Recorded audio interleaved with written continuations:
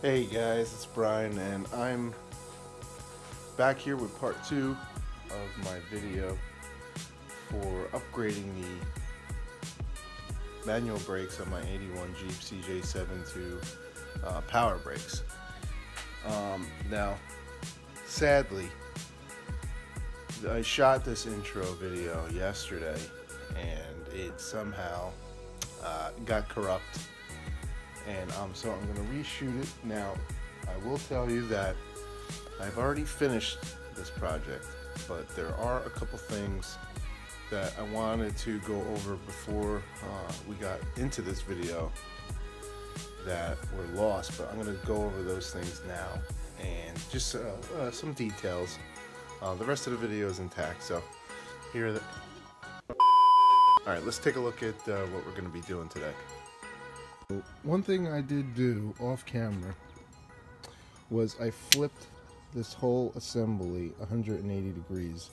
Originally I had this pivot point on top, and I found that the rod here was, you know, close. It was close to the bottom of that opening. Almost not quite rubbing, but it was very, very, very close. So I also saw a bunch of pictures online where it was this way, where the pivot point being on the bottom. And so I went ahead and turned it around. What I did find was it actually raised the whole unit about 2 inches to the point where the throttle linkage no longer came close to hitting the booster. So the modification I did here of clipping this corner is pretty much unneeded. The hood closes fine, everything lines up, so I'm gonna go with this for now. And if I find that, you know, the brake pedal, it binds or there's something wrong, I'll just flip it around and the throttle will already be modified to work. The other thing were the lines.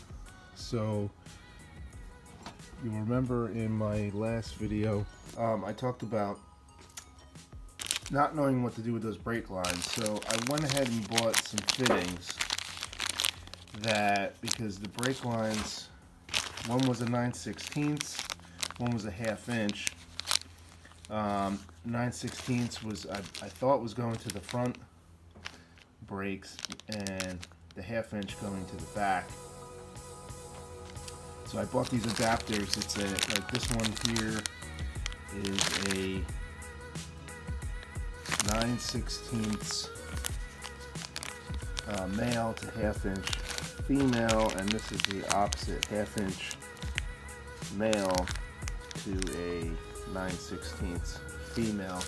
And the thought was to just put these adapters on. They're flare nut adapters for brake lines, and I was just going to switch it that way and keep the reservoir the same. Okay, the 9/16 line was going in the front and the 1/2 inch going into the back part of the reservoir, and it's exactly opposite on the new power brake master cylinder. So my thought was use these adapters to get these bolt sizes the same, or the bolt sizes matching up on the new master cylinder as they did excuse me, on the old. But talking to people online, they, you know, multiple people had said that they're just reversed on the power brake master cylinder, and they're different size lines for a reason, and that's so you don't mix them up and you don't have the back lines mixed up with your front lines, and different diameter brake lines, which would throw off your braking. So I'm going to go with that theory and hook it up that way and test it out. If it doesn't work, I'll use these. One thing though I noticed was that after having the master cylinder mocked up for just about a week, it started to rust quickly. I mean, I'm over, by the ocean with salt air, but it was rusting real quick. So I'm gonna take it off and paint it. Well, you can see it is painted, but in the next part of this video, I'm gonna show me painting it. But I just want to get it painted because I couldn't believe how quickly it started to rust, and it was just like an eyesore. So that'll be coming up just in a few seconds. But the last thing I needed to fix was getting a proper air cleaner. And I went ahead and found this. It's a universal 6 3/8 air cleaner assembly. Can fit a whole bunch of different size necks on carburetors. I'm not gonna show you too much about that now because I did do some filming of it, me test fitting and all that, but let's just say it worked out pretty well. It's a nice day. We're gonna finish up some of this and complete this video, so stay tuned for some more. Are we gonna spray paint it? Yeah. Okay. You're good at spray painting. Because this is like a week old. You see this dark gray color?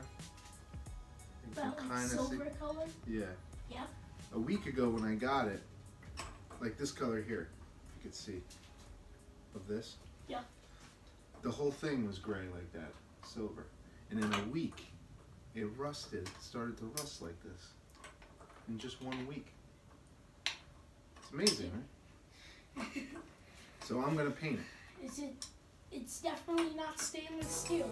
No, I think it's cast iron. Iron is like, when they start introducing steel into iron, it becomes less corrosive. So this is just pure iron, I think. And iron rust real easily? Yeah, it's just very corrosive. While you get that off, I'll get the spray paint. I got that black can right out there.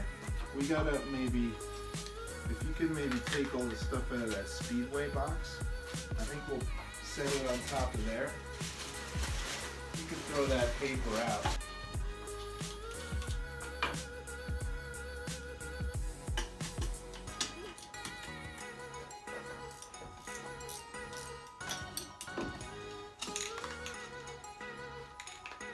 So what I want to do though is tape off some of this.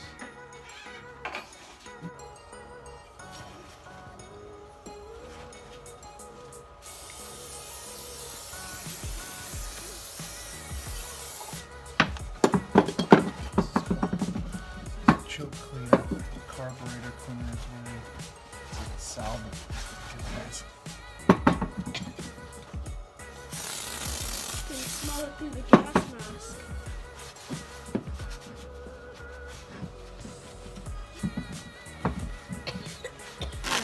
This is gonna work whenever the tape sticks or not.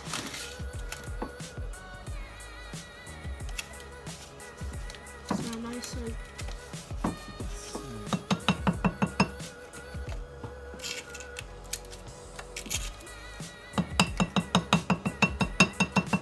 This tape sticks way better, right?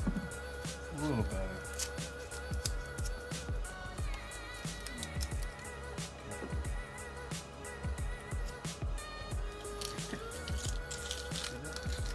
That's easy.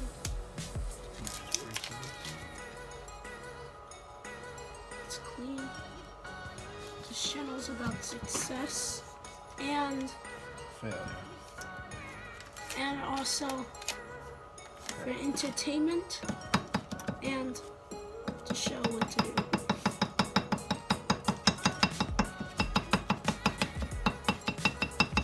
Yeah, we watch like 50 other people. You look like the right feet. Literally like, oh, you're didn't do that on this video, the part 1 that I posted, because it didn't seem like that did anything. That one works?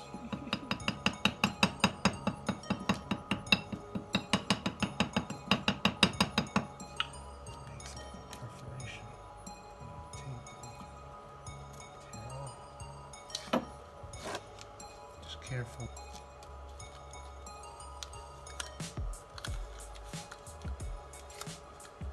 I said that there's nothing I can't handle.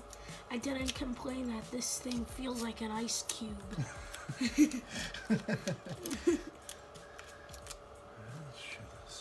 It's not clean, but it's like clean on the edges, but when it gets to the top, it's kind of wiggly.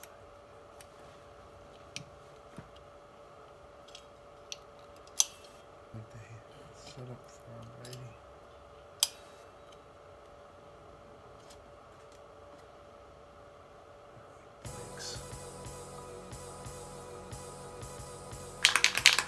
I'll stand behind you and just... Not close. Hold about 12 inches away. And go back and forth. Just don't spray the Jeep. Don't hold it close. Alright, that's good. See?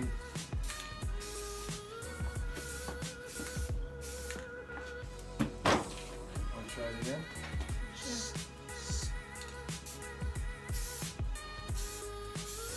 Okay, that's good. Here, you gotta go shh.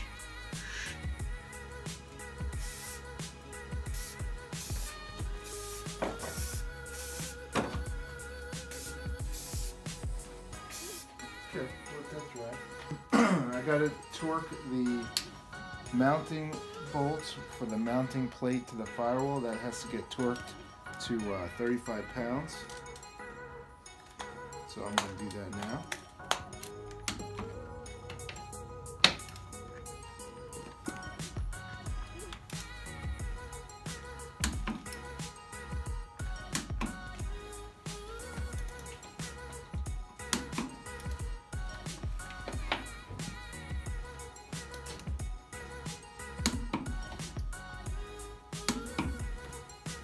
And the power brake booster bolts that bolted to the bracket get torqued at 30 foot-pounds. The bolts that were on the mounting bracket to the firewall, those were 9/16. The bolts for the power brake booster assembly that connected to the bracket itself are 1/2 inch.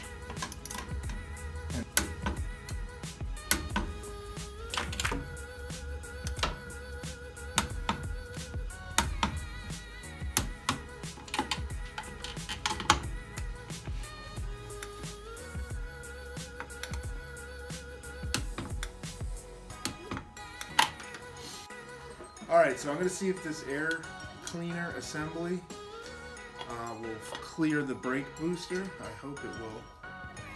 Like I said, it's a universal one. So it comes with these 2 adapters. So this one is too small. And this one fits just right. So, see if it clears. Oh, it just clears. Oh, yeah. It just clears. By like 1/2 inch. Yeah. Just makes it. What I'll need to do though, the kit comes with 2. It comes with this you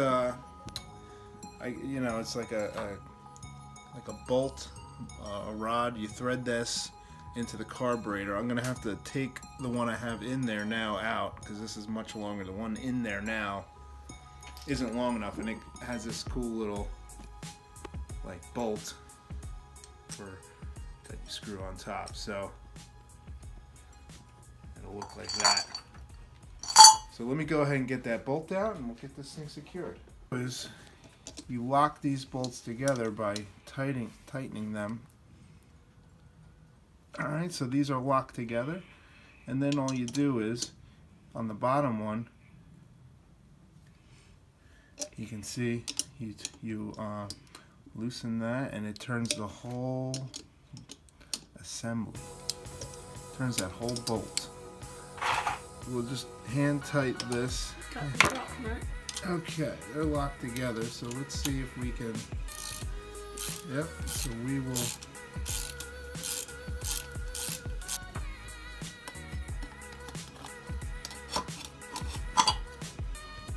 Comes with the kit.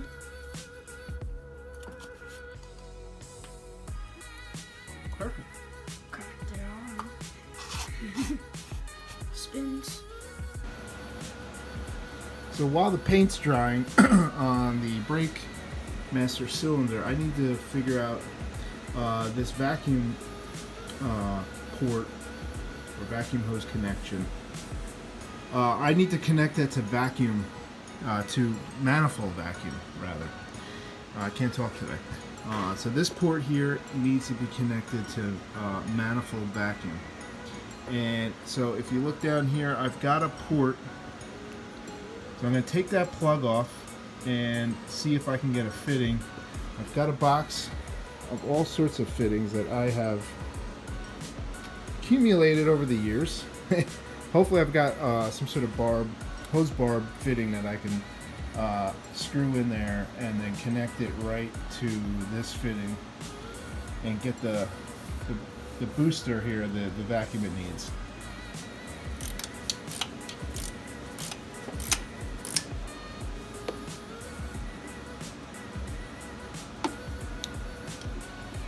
So I have a fitting, I found a fitting here that should fit. It's a little bit larger of a barb fitting than what is on the brake booster, but I'll make it work somehow. I am going to put a little bit of RTV, some the ultra gray, just along the back part of this fitting, and then I'm also going to use some anti-seize because this is a brass fitting going into what looks like a cast iron manifold, so I want to put a little anti-seize on there in case I have to take it out.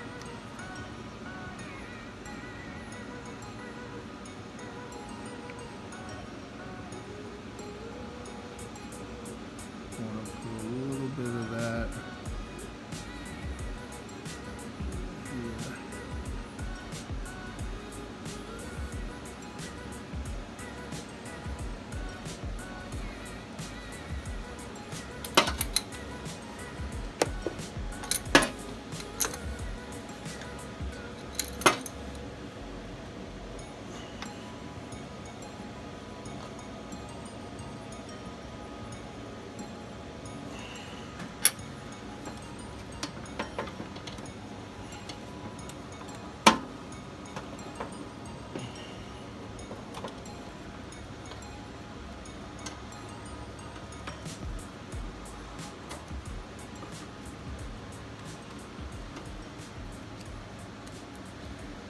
And a hose clamp for good measure, because I'm just I really had to force it on there. I think this is a 3/8 hose going onto a what is this, 1/2 inch fitting, so it really doesn't want to go on there, but it'll work.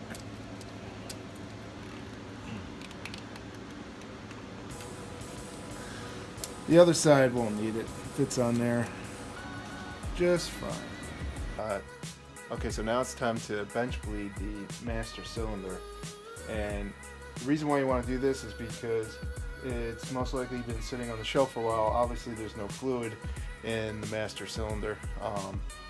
And you need to get the air out of the piston, all the valves at the bottom of the master cylinder. Otherwise you'll just, once you mount it, you'll just be constantly bleeding your brakes. You'll never be able to get all the air out, and it'll never bleed right. So basically what we do is we set the master cylinder up in the bench, on the bench vise rather, get it in there, make sure it's level, and fill it up with fluid. You know, when you buy a new master cylinder, it usually always comes with these tubes here and some fittings, and to bleed it, with some instructions obviously, but what you want to do is fill it up with fluid, make sure the there's these fittings here that just sort of press into the brake, the ports for each brake line, and then to that you attach your small tubes, and then you put them using this clip. You submerge them into the fluid. Make sure they're underneath the fluid level, the top of the fluid, and you use this clip to sort of keep it in place as you bench bleed the cylinder. And then what you do is you can just use a screwdriver. I'm just using a nut driver, and you just pump the cylinder here, and it'll force the fluid out these brake line ports and into the little hoses and back into the reservoir. And you do that a number of times until you don't see any more bubbles coming through your clear plastic line. So it's just important not to push this this piston, not to bottom it out all the way, because you could break the seal on the piston. Sometimes if they've been sitting a while in the store on the shelf, they become brittle, and you don't want to break them. So, all right, so let's go ahead and bench bleed this master cylinder. So I'm just going to push it in slowly.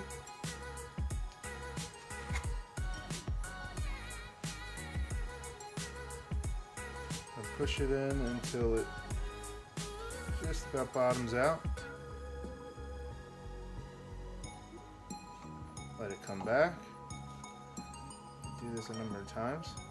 You can see all the air bubbles coming through the lines.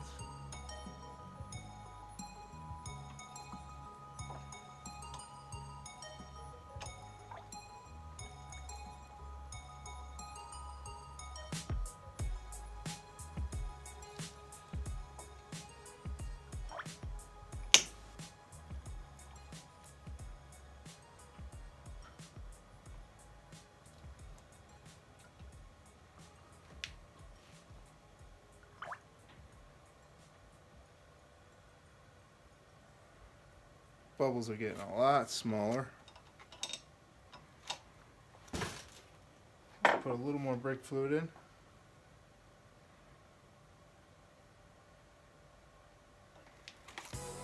Alright.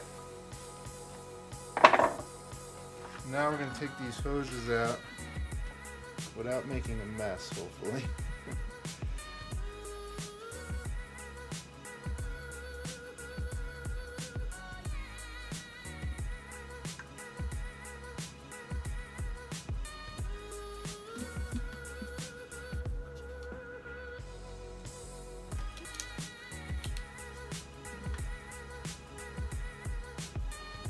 A little bit's going to leak out.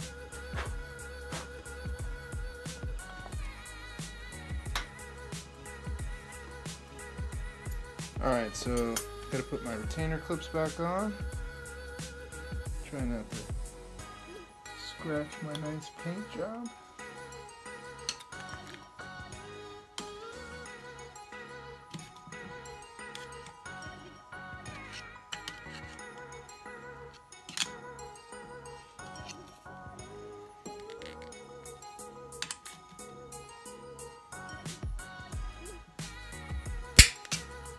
So the next thing you want to do is make sure your fittings are very clean. You don't want to have dirt at the end of this or on your threads. You don't want dirt getting into the valve down here and preventing you from properly bleeding the system. So I'm going to take a little brake clean and clean those off.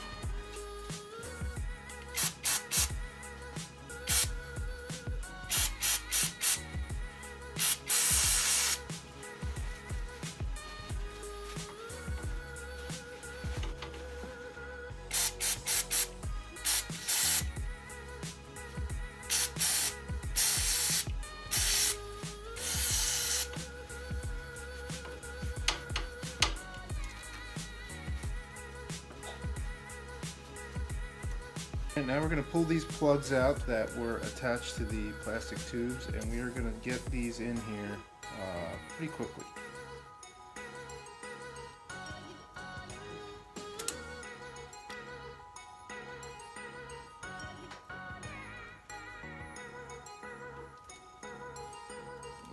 try not to cross the threads. And you really want to use your flare nut wrench so you don't round over this fit.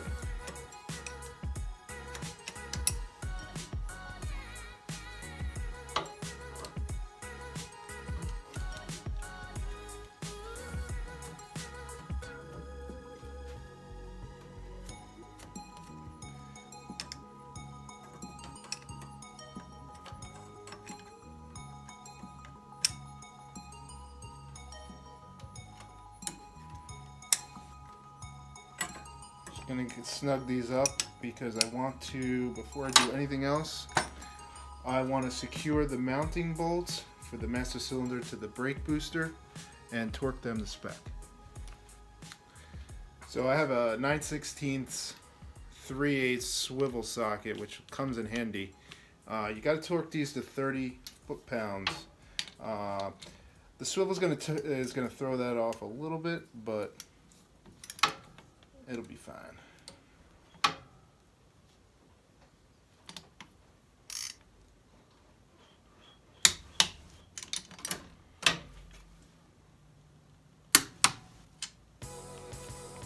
Now I will snug these down. Nice.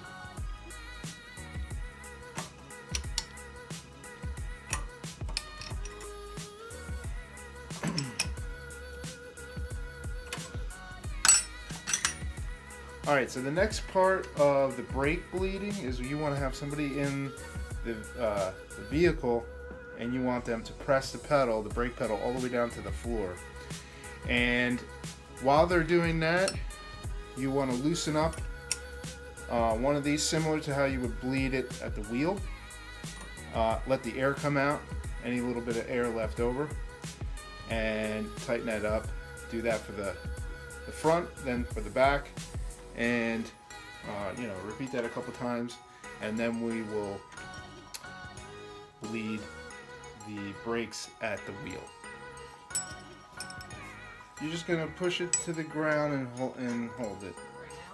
Yeah. All the way down. Did it feel like it went down on it?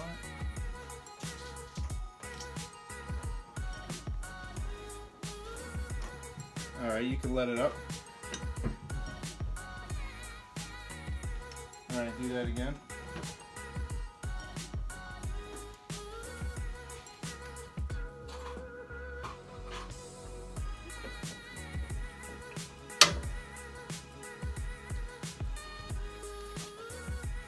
Okay, you can let it up. And I'm going to do it one more time. You can push it down.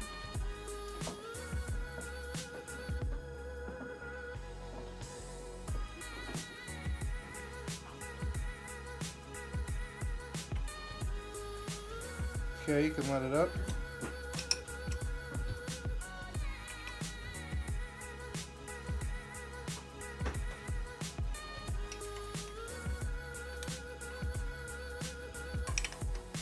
And one more time.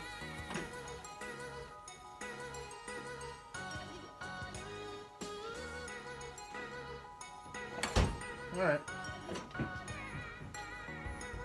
Thank you.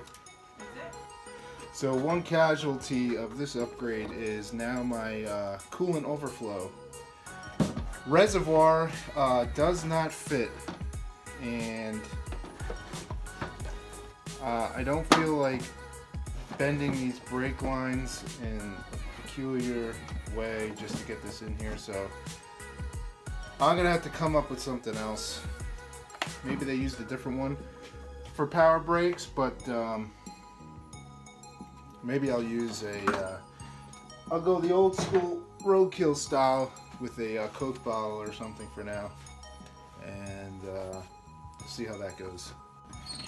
Alright, so now we're gonna bleed the brakes at each wheel, bleed each wheel.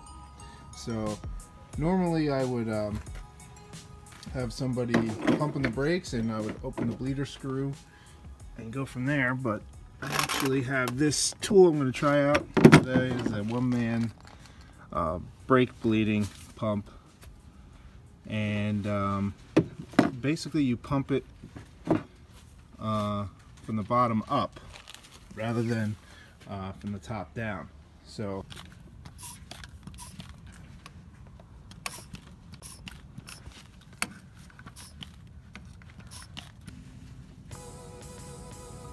oh man, this is tight.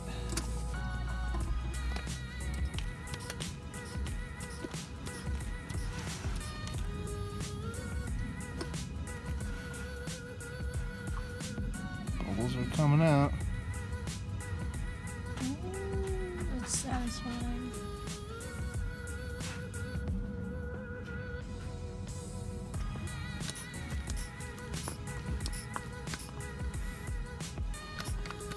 Or two.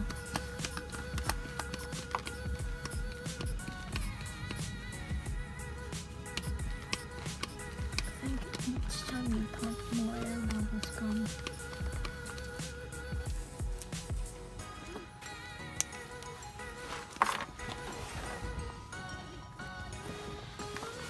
Try a different fitting here, see if this works a little better.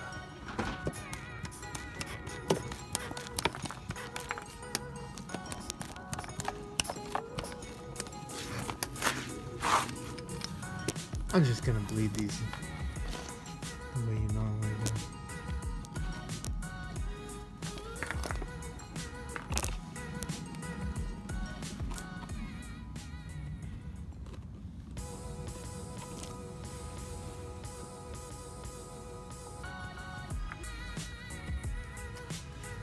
This is a letdown. These fittings just don't work.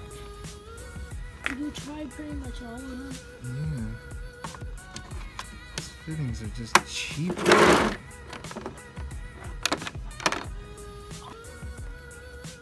either too Maybe tight. this'll be better. They're either too tight or too loose. He's working hard out there, people. He's working really hard out there. Yay! Daddy cam, daddy, He's getting old. daddy cam, old name daddy cam. Can't slide under the Jeep like he used to. I'm old. Daddy cam, daddy cam, daddy cam.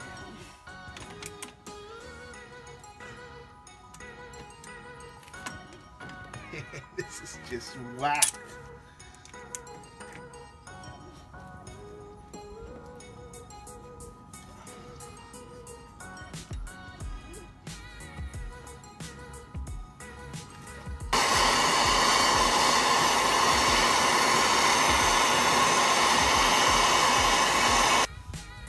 Alright, so the pump I'm abandoning, and instead I bought these one-man bleeder screws because this one was completely seized in here anyways, and I had to, let's see, I had to heat it up and vice grip it out of there. Totally destroyed. So parts store had these one-man bleeders, and I don't know, I've never used them before, so I'm gonna try them out now.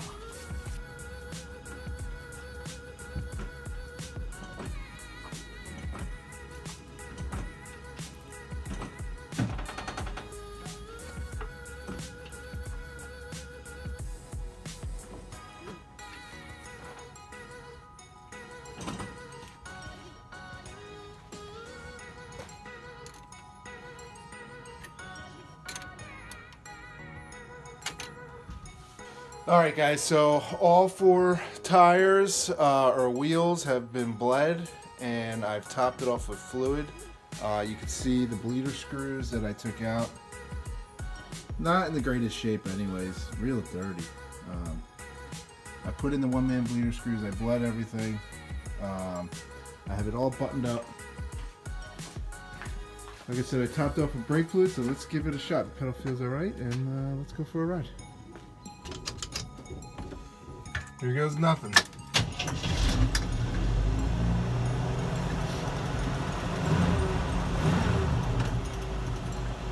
Pedal feels pretty good.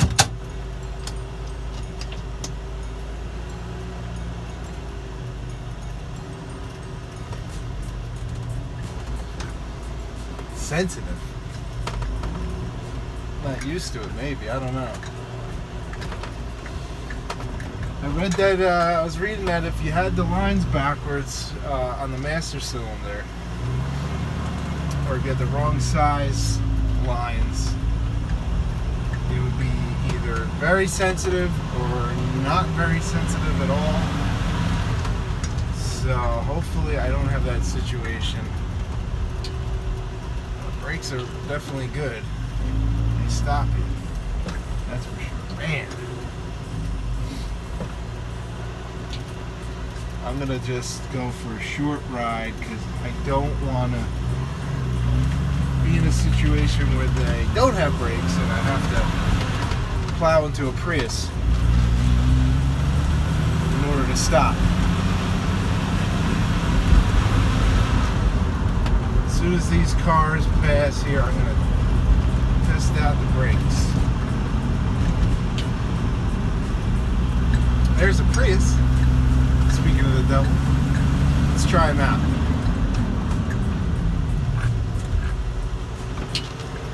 Ooh. Just got rear-ended by a Prius again. Jeez, a lot of Priuses around here. Well, it did stop pretty good. Let me try it again. And it stops. Man, it stops good. I don't know. Might be alright. I'm gonna say we might have gotten this. I'm gonna just drive back to my garage. I'm just gonna check for some leaks, and I think we might be able to call this project a success. It definitely feels good. I'm like, I can only compare it to like my daily driver, which is a 2015. I mean, obviously 37-year-old car doesn't really compare, but I mean, as far as the feel of the power brakes, I mean, it feels like a modern power brake system. Like I said, I've been driving this thing for 5 or 6 years with manual brakes, and I'm just used to that, how that feels, and the pressure that I have to apply in order to brake. But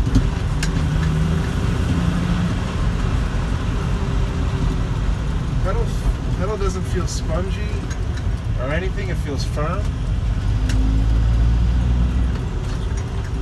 Yeah, I think we're good. So let me pull it in here, and we'll check for leaks, and we'll button this thing up and call this project a success. Alright, so definitely not leaking. Everything seems pretty good.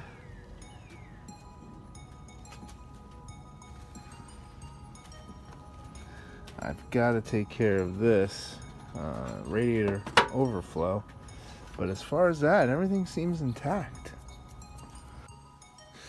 Alright guys, so we are, this project is done, and I appreciate you guys watching. Again, this was upgrading manual brakes to power brakes on my 81 Jeep CJ7. It's definitely a project a DIYer can do in his garage. I mean, it creates quite a mess, but with just basic hand tools and you know, research and wherewithal, and a wife who doesn't yell at you every time you want to come in the garage, is all you need to be able to get something like this done. So I appreciate you guys watching, and I'm gonna have more videos on more projects I'm doing. I'm gonna be I'm gonna make a video on fixing my radiator overflow reservoir that no longer fits since doing this upgrade. So stay tuned for a video of that, and like, comment, and subscribe. And subscribe if you, it'd be great. If you don't like it, just dislike, and negative comments are always welcome. And we'll see you all next time. Fiction can be fun, but I find the reference section a bit more enlightening.